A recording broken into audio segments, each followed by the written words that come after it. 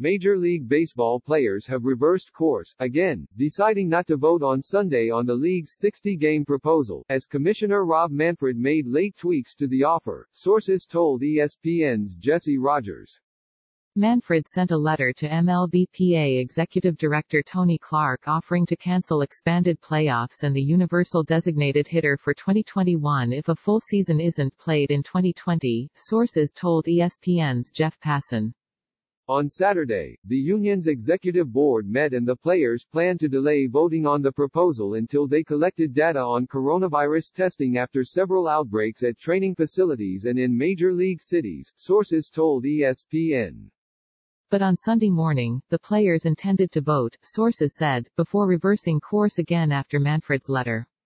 All MLB training camps have temporarily closed after multiple teams reported positive tests Friday, a source confirmed to ESPN. The Mlbpa said Friday that the league would not counter the union's proposal for a 70-game season.